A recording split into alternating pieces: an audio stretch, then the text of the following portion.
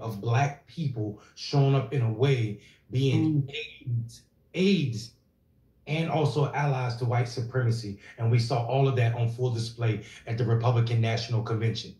These guys showed up in the spirit, not of Harriet Tubman, not of Frederick Douglass, not of Sir Jonah Choo, not of any Black freedom fighters. They showed up in the spirit of those who sided and snitched on Black rebellion during slavery. They showed up and snitched on Harriet Tubman, trying to sneak Black people away from the plantation. They showed up in the spirit of those who would infiltrate Black social justice organizations in the 60s, helping the FBI and CIA. And that's what we witnessed completely from every Black person on the stage. One of them, Wesley Hunt, said his ancestors would be extremely proud.